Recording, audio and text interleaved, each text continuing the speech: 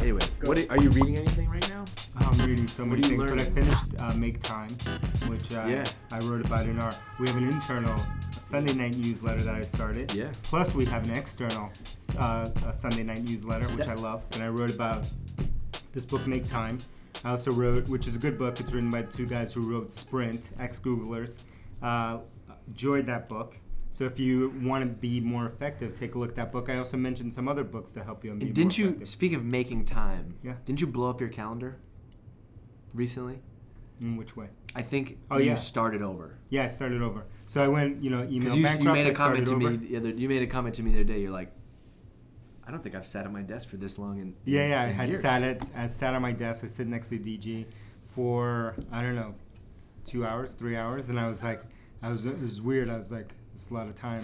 I haven't sat here this long. What am I supposed to do?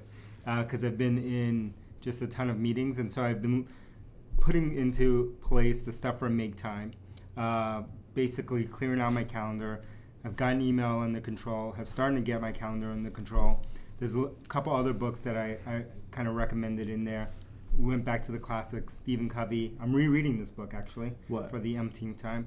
The 7 Habits. You're rereading that right now? Yeah. Really? Highly Effective People. Highly recommended. That quote that I sent you this morning, two of them was from that book. I was trying to figure out what was that from. Yeah, so pick that book up if you haven't read it. Timeless classic. Why did you pick it? Was it just on the shelf and you're like, oh? Because we were talking internally about big rocks. And I wrote in this newsletter about big rocks, and I said big rocks is a concept, that we talk about it from the book The One Thing, but it originally came from Stephen Covey's 7 Habits of Highly Effective People. Have you read that book yet, DG? No? Oh, my goodness. We'll give him the printout. That explains it. The printout. Yeah, we'll give you that. So anyway, we'll get him a copy of that book. Rereading that book right now, and then I got a couple others. You know what book I just finished? Audio book? What book? A little book by someone called You God. Oh, you did? Really? Oh, yeah, I read that book. You God, if you don't know. Shame on you. Yeah. You God is one of the members of the Wu-Tang clan.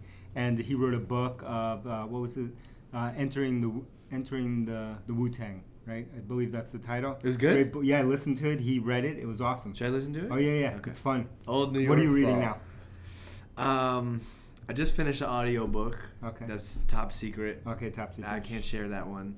But I'm going deep. You got me all these Roy Williams Wizard of Ads books. Yeah, I see that. I'm about to finish the first one. Yeah. I'm a little bit more neurotic than you are. I need to read. There's 3 and they come in a series. And you're sending. Right. I was so screwed up because you're sending me and all the chapters are numbered, and so you're sending me like chapter 31, and I go to my book 31, and it's different. So I'm reading them in order. Yeah. And I'm going to Roy Williams in February. I'm officially booked. All right. And I'm reading 2 books at night. Because I can't read the work stuff at night because it just goes off. So somebody got us, a loyal Seeking Wisdom listener got us this book about Michael Lombardi and Bill Belichick. I'm reading that book. Salute. You know who you are.